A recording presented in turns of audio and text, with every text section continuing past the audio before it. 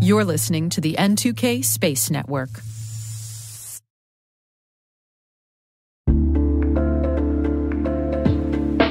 Hi, I'm Brandon Karpf, Executive Director of N2K Space. I want to share with you a word from our sponsor, the Italian Trade Agency. If you didn't know, Italy plays a critical role in the international space economy as one of the largest and most advanced aerospace manufacturing hubs. From satellite systems that connect the world to interplanetary missions that push the boundaries of exploration, Italy stands at the forefront of space advancement. JUICE, Euclid, Artemis, DART, and Webb, Italy's space industry had a significant part in each of these missions. Italy is now launching a new business acceleration program in the United States completely dedicated to aerospace with 6 groundbreaking new startups right in Houston. Tune in as ITA unveils the unparalleled innovation and excellence that brought Italy to be a top U.S. aerospace supplier. Visit itahouston.com/spaceitup23 to learn more. You can also visit space.n2k.com/ITA for a whole bunch of new information. And a sincere thanks to our friends at ITA for sponsoring this podcast.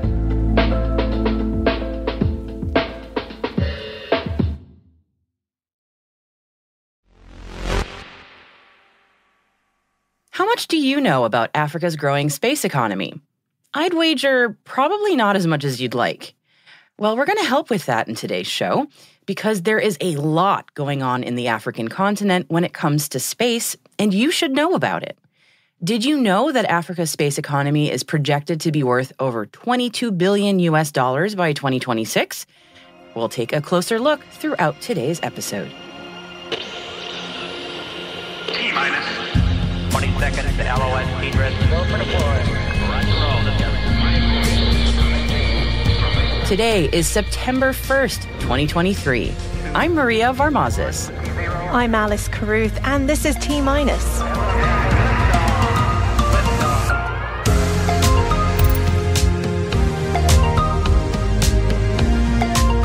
New data points from the African Space Industry 2023 report.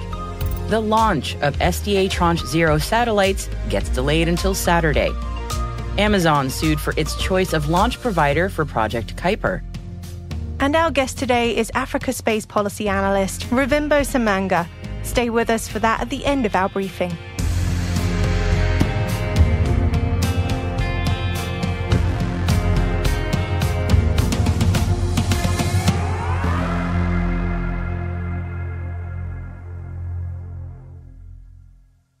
Now on to today's intelligence briefing.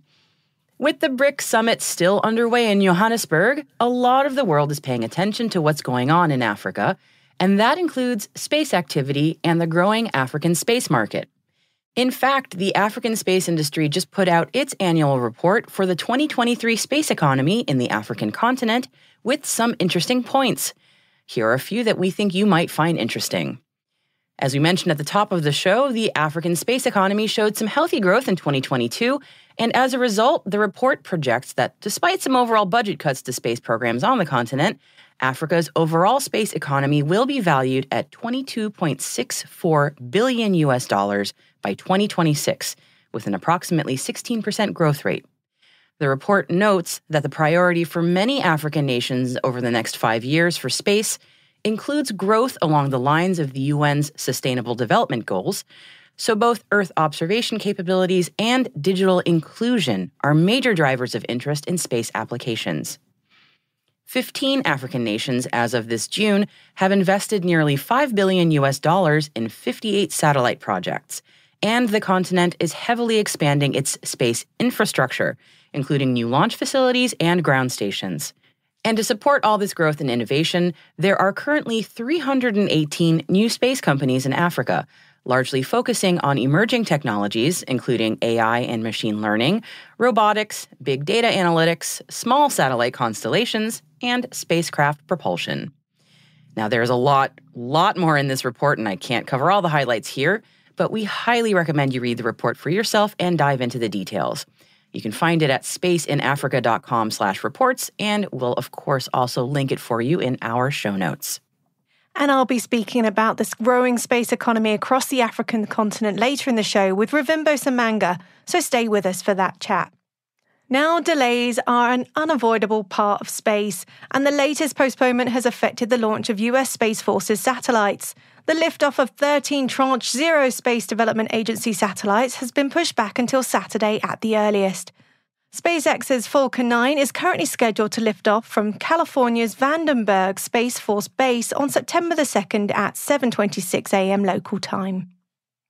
Jeff Bezos and the Amazon board are defendants in a new case alleging that the company failed to fully vet a decision to award launch contracts for the Project Kuiper satellite program to Blue Origin. An Amazon shareholder filed the complaint against the billionaire and his company, claiming that the board awarded contracts worth billions of dollars to Blue Origin and did not consider rival SpaceX. The plaintiff says that the contracts were the second largest capital expenditure in Amazon's history at the time, and that all transport providers should have been considered for the Kuiper constellation of satellites, which are expected to begin launching later this month. Now, what happens when you crash land on the moon? You make a big hole, of course. NASA has released photographs of a 10-meter crater that the US Space Agency says was caused by the Russian Luna 25 module that crashed last month. The images were captured by NASA's Lunar Reconnaissance Orbiter spacecraft, and we've included them in our show notes. The Chinese Space Agency is asking the public to suggest names for the new generation crewed spacecraft and crewed moon lander.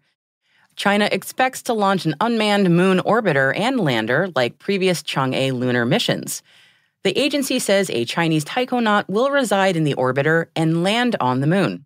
The China Manned Space Agency plans to land the first Chinese person on the moon by 2030.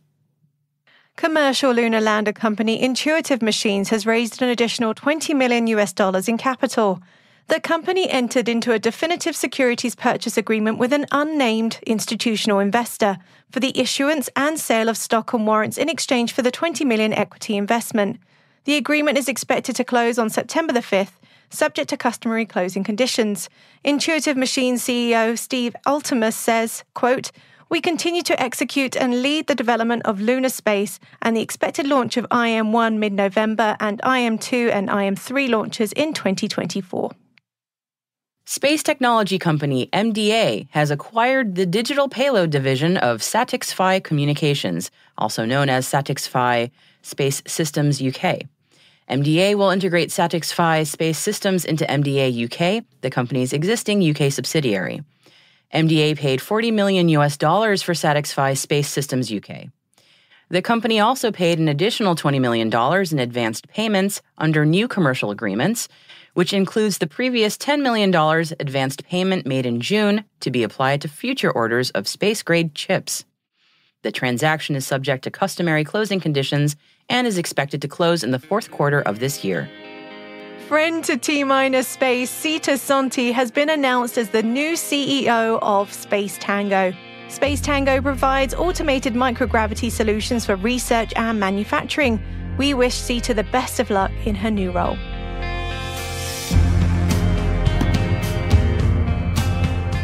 And that concludes our Intel briefing for today.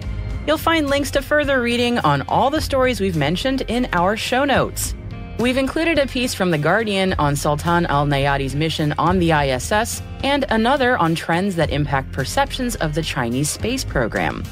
They're all at space.n2k.com and click on this podcast. Hey T-Minus crew, tune in tomorrow for T-Minus Deep Space, our show for extended interviews, special editions and deep dives with some of the most influential professionals in the space industry. Tomorrow we have Ruvimbo Samanga talking about space policy across Africa. Check it out while you're mowing the lawn, grocery shopping, folding laundry, or driving your kids to the game. You don't want to miss it.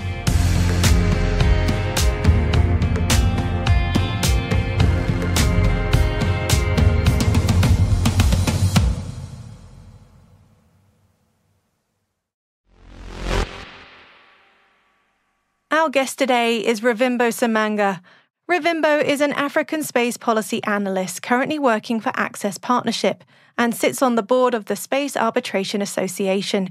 She spoke to me about why we should be paying attention to the growing space industry across the continent. Africa certainly has a lot to say when it comes to space. We do understand that we are an emerging region and that there is lots yet still to cover. But we are at such a pivotal moment of our global conversation that to make it truly meaningful needs every single diverse voice to speak into it. And I really hope that Africa will have its platform not only to share its story, but to have its story included in the greater narrative of what's currently happening. So the national institution so far that has coordinated the African Outer Space Program would be the African Union Commission. And under this African Union Commission, we will also soon have the development of the African Space Agency, which is intended to coordinate the activities of all African states, all 55 of them. With regards to policy, quite recently, Ghana was the latest country, I believe the 10th, to enact its space policy. And essentially what it is a framework to guide different institutions on how they can manage their program. And each country will have its own needs and will align its policy with that need. So we see with countries like Egypt that just signed international partnerships for development of manufacturing, assembly, integration, and testing facilities. That is the building of local capabilities. And then we see with countries like Kenya, which is about to enact a private sector bill, that they're looking towards business development and the enabling of a very active startup hub. So I could touch on many of them. There, Morocco, Zimbabwe, of course, launched a satellite recently. Rwanda has been paving an impressive path as well, and a number of others that I think will have a lot of ambitions in the coming years. Obviously, a lot of the nations that have been involved in space for quite some time started off with government-led initiatives, but there's also a growing commercial space industry across the whole continent of Africa as well. Can you talk a little bit about some of the companies that have started to build over there? Certainly. There are at least 283 or more new space companies, as we refer to them, operating in Africa. Majority of them, of course, operating in the downstream, which would be the use or derivatives of data analytics or information derived from space and application systems, again, in the Earth observation market. But we also see some up-and-coming players in the components manufacturing market. I'll touch on a few which come to mind quite easily. New Space Systems, located in Cape Town, has been manufacturing, assembling, and I perceive integrating and testing satellites for the last couple of years as well on behalf of South Africa. We also see that there are companies that are utilizing new methodologies for existing challenges or providing new solutions. I will touch on Hypernova Space again from South Africa that is developing interesting propulsion mechanisms for future space transportation. So that's quite interesting as well.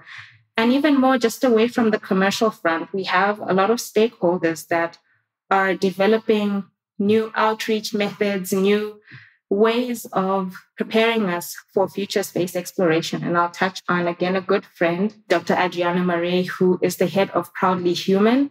And they are conducting off-world experiments in different sites like Antarctica and the Maghreb Desert. And these are all indicative of a need to prepare our collective consciousness towards a future settlement in space. I think these are all quite innovative. Away from that, we can also touch on the huge agri-tech industry. I think there are about 40 precision farming companies, majority of them, especially in Eastern Africa and West Africa as well, which highlights not only a need for food security solutions in Africa, but I think a desire to create challenges that speak to, again, our local heritage, which is an agricultural continent. And last but not least, industrial and international industrial partnerships, which are looking at utilizing small satellites for diverse purposes, especially related to climate change, to wildlife and conservation, to water resource management as well. I cannot name the full depth and breadth of them all, but I think it all just speaks to our desire to not only be, I think, uptakers of this different data and products, but also contributors as well. And I do see a research and development base forming in Africa. One interesting fact, though, is the majority of the founders and CEOs of these startups are below the age of 35. So it's a youth revolution as well. We see a very young population of entrepreneurs coming up. That's really exciting that you've got such a growth in such a young area as well in Africa. And you touched a little bit on ground-based infrastructure. What's going on across the continent right now with that infrastructure development? I believe a lot is happening behind the scenes. I do believe there's one publicly profiled project, which is the Djibouti spaceport. And an interesting fact about spaceports is they, of course, have the geographical advantage of being located around the equator or having most efficiency when located near the equator. And I believe there are about 13 equatorial countries. And if I'm not mistaken, at least 9 of them are located in Africa. And that's quite an impressive geolocation advantage that I think will be made great use of. I think has already been made great use of by the Kenyan spaceport, which is not operational at the moment, but provides a lot of prospect. And of course, along the other countries, such as Somalia, I believe, has plans to pursue a spaceport application. So to that end, I would say there's a lot of investment for critical infrastructure in space, and it certainly will go towards such initiatives. I cannot remember the figures, but I do know that if all the opportunities for spaceports were fully utilized in Africa, it will double launch capabilities as they currently stand. So I really throw it out there to the powers that may be that this is an opportunity we should be making great use of, and perhaps private sector can help us do so because they bring the innovation and the experience. And again, international collaborations can help us learn from the successes and perhaps pitfalls of the past. I'm excited to hear that there is more development going on across the continent. And I'm excited to hear a lot more about the African Space Agency and how you're working together as a continent. Obviously, we've seen this model happen across Europe before, and it's been a huge success. What is Africa doing as a collective to figure out things like policy for launch, safety standards, that kind of thing?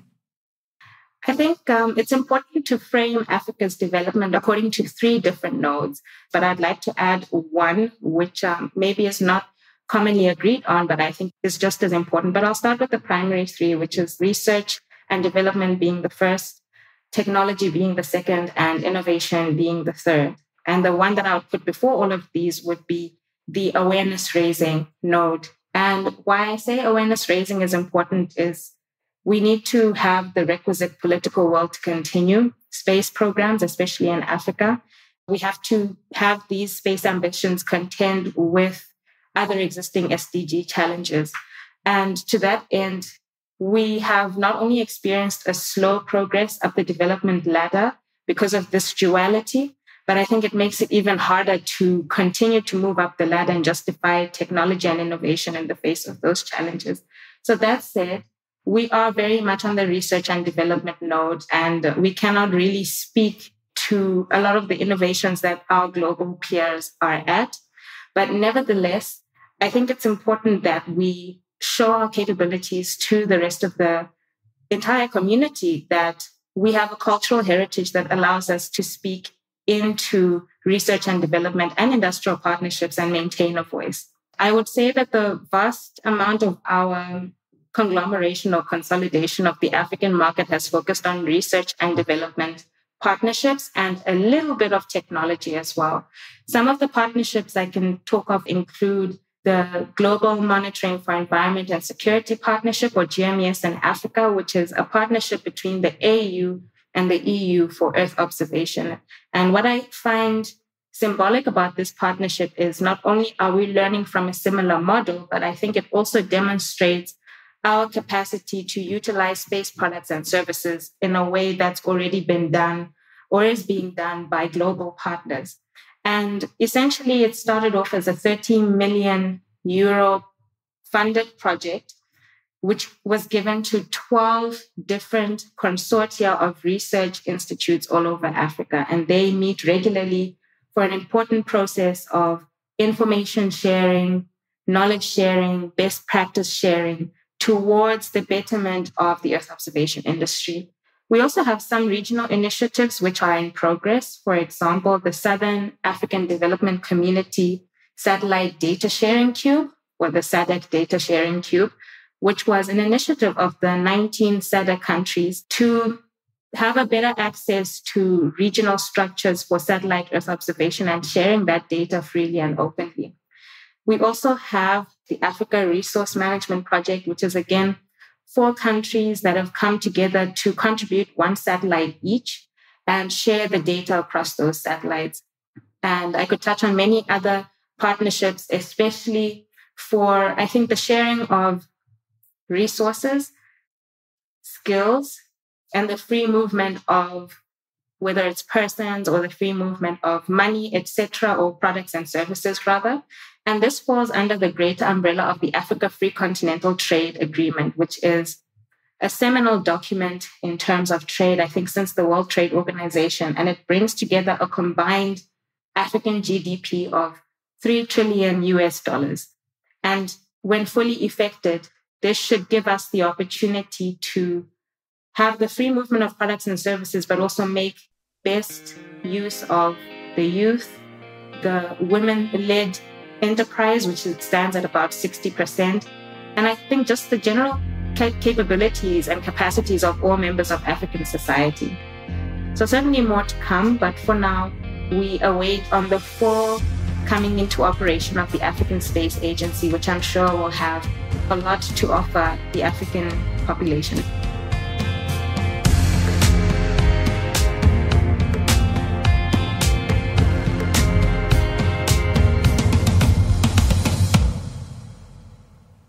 We'll be right back.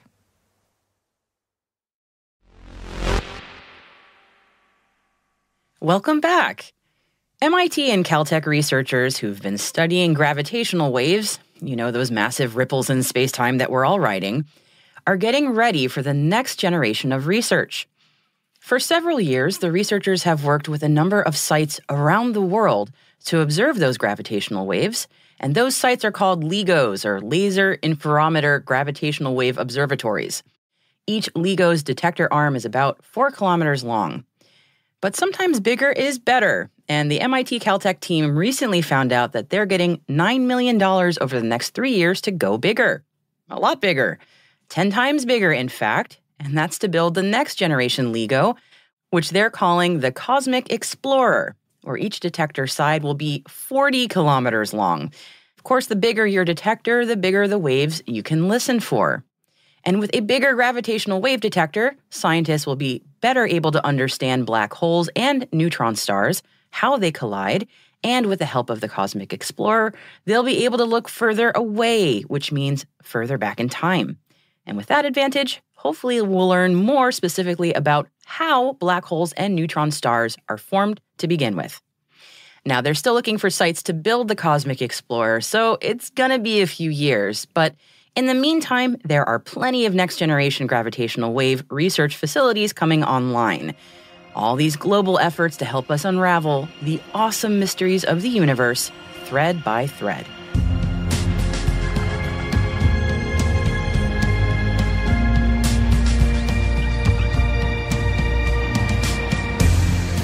That's it for T-Minus for the 1st of September 2023. For additional resources from today's report, check out our show notes at space.n2k.com. We'd love to know what you think of this podcast. You can email us at space@n2k.com or submit the survey in the show notes. Your feedback ensures we deliver the information that keeps you a step ahead in the rapidly changing space industry. We're privileged that N2K and podcasts like T-Minus are part of the daily routine of many of the most influential leaders and operators in the public and private sector, from the Fortune 500 to many of the world's preeminent intelligence and law enforcement agencies.